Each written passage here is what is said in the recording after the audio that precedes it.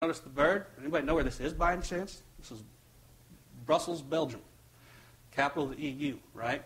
No wastewater treatment plant until 2007, right? Europeans are not that further ahead of us. You know, they have more of a green sentimentality. But I used to live in Torino, Italy, still no wastewater treatment plant, right? Milan, Italy, no wastewater treatment plant. You know, water is more important than probably anything else on the planet. So when we get serious, we'll treat our water properly. So I'll move into something else real quick, and then I'll go back into more infrastructure stuff. But I have a question. Anybody know why a zebra has stripes? Camouflage is one, right?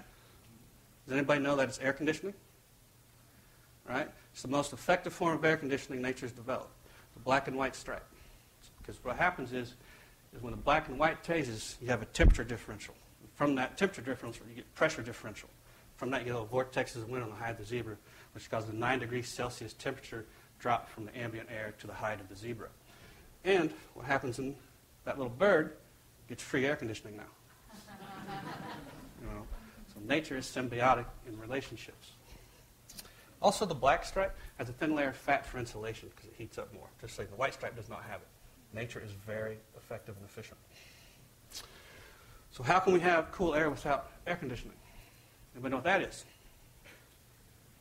Termite mound, right? Well, what do termite mounds do? They stay the same temperature constantly, 24 hours a day, all year long, no matter what the outside air is. Why is that? No moving parts. It's a network of tunnels. So this is a project in Zimbabwe, 8-story apartment complex, which is actually also the first 2 floors are 3M's African headquarters. No moving parts for air conditioning. It uses a network of tunnels and chimneys. You have to have all those chimneys. Utilizing fresh air flow, which I'll explain how that works here on another project. Let's take a time. Here you see the same concept being used at a hospital on the equator called Las Gaviotas. This is considered the most sustainable village in the world. And I had the privilege of going there in 2005. We were the first Americans allowed in over a decade.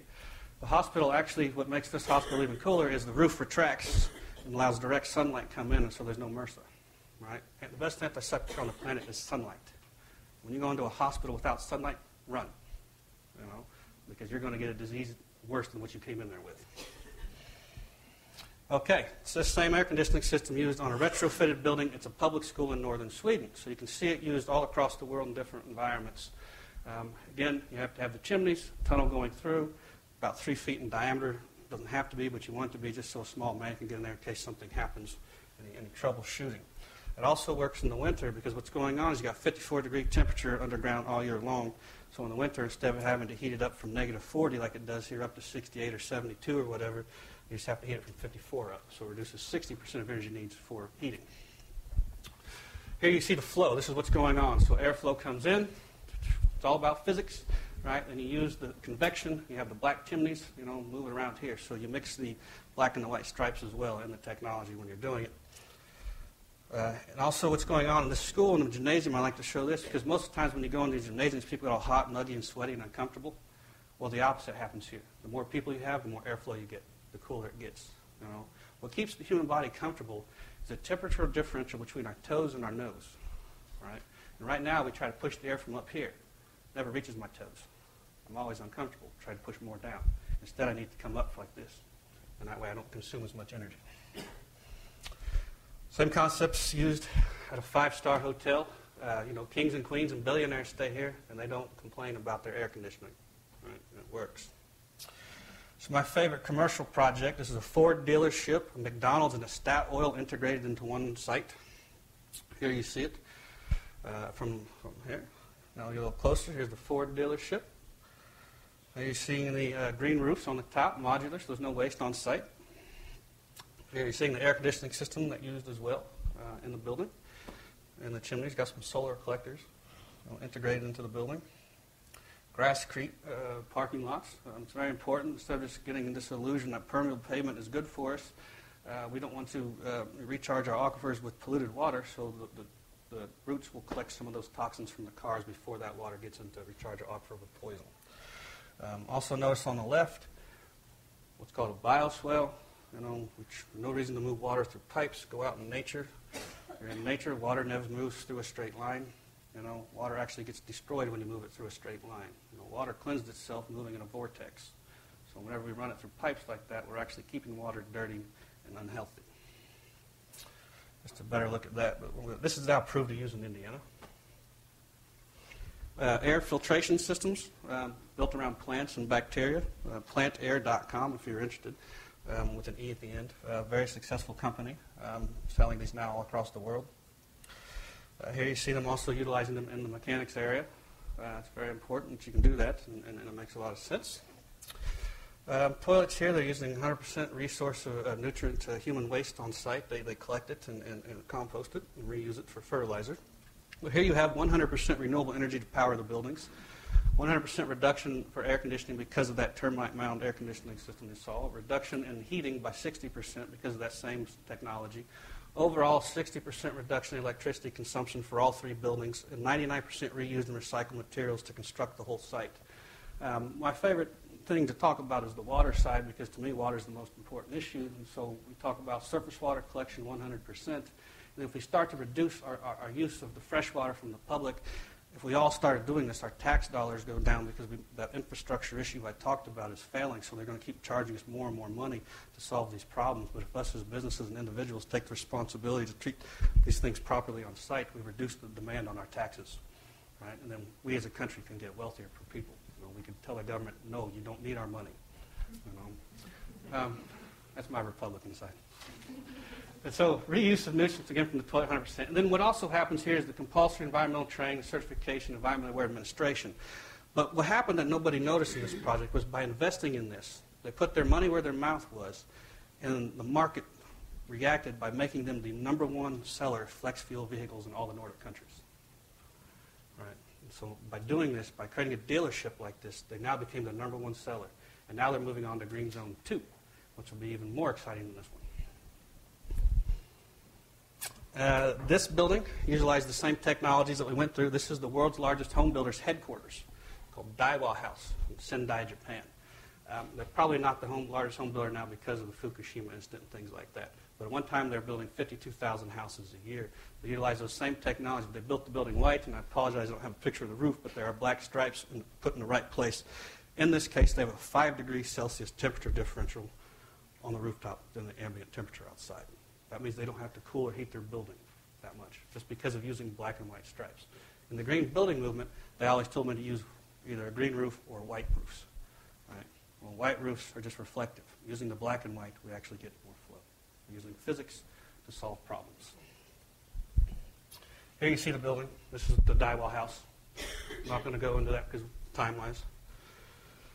So why are so many efforts to move society towards sustainability failing? A lot of great ideas, a lot of smart people in the world, you know. But it's mainly because we continue to substitute molecules for molecules and the processes for the process. We refuse to see that we need to substitute the systems with the systems. What do I mean by that? I'll take the case of this. It says plant bottom on it, right? So perfect. So what does that mean? That means they probably made this from a polylactic acid made out of a genetically modified corn that depletes the Oglala aquifer. But they claim it's biodegradable. So they play on your emotions that it's sustainable, but it's not. What does biodegradability have to do with sustainability? Nothing, right? This is GMO, you know, and you know, very, you know, not socially positive and everything else. So it's only substituting the molecule for the molecule, not substituting the system for the system. Right? I'd rather use the petroleum bottle. So how do we design a system? So let's move into that. Today, almost every magazine you read about sustainability stuff is all pushed out. 40 to 60% of all of our organic foodstuffs ends up as waste, usually before it even hits our table. You know, and right now, it's just going out and escaping into usually landfills, turning into methane, into greenhouse gas emissions. So we use the 5 kings of nature to design systems. Anybody know what the 5 kings of nature are? Bacteria, algae, plants, animals, and fungus. Right? How they interact in nature to create sustainability on this planet is how we should mimic our designs for our industrial systems the same to meet our basic needs. So, anybody know who says this quote? I'm a firm believer in the people. If given the truth, they can be depended upon to meet any national crisis. The great point is bringing the real facts in beer. Anyone know? Abraham Lincoln. So, I agree with him. All right, let's move to the next slide. So, All right, so this is traditional. What I would, I went to Harvard Business School. This is how they teach me to design a brewery. All right, very linear model. Don't worry about the externalities. What goes in, what comes out goes waste. So CO2 usually goes in the atmosphere. The wastewater and spent hops are usually your sewage treatment plant. People go, oh, that's probably okay. Well, what happens is most sewage treatment plants are bacteria-driven, and spent hops are one of the best antibacterials out there. And so what it does is by the time sitting it there, it makes us, the taxpayer, pay more to treat our wastewater. Right? So the business is not paying it. They're shifting the cost to us, and that's not correct. Surplus yeast in the spent grain usually goes to landfill, sometimes supplemental animal feed. That's usually what most brewers are doing now. What they don't understand is the spent grain is hard for cattle to indigest, or to digest. They cause indigestion, more flatulence, more methane gas. So they're not seeing the system. They're going linearly again.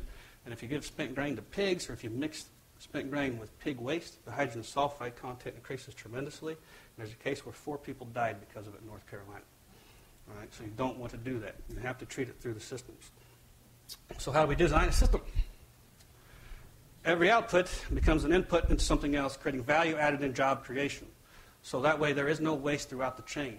Right? No carbon emissions, no wastewater, no anything else. All of it becomes into something else, whether it's anaerobic digestion or algae culture, aquaculture, agriculture, maybe in earthworms, potentially mycoculture. I grow mushrooms. I teach people how to do it. We'll go through some pictures. I'm a big fan of that. I believe mushrooms are our future in many, many things.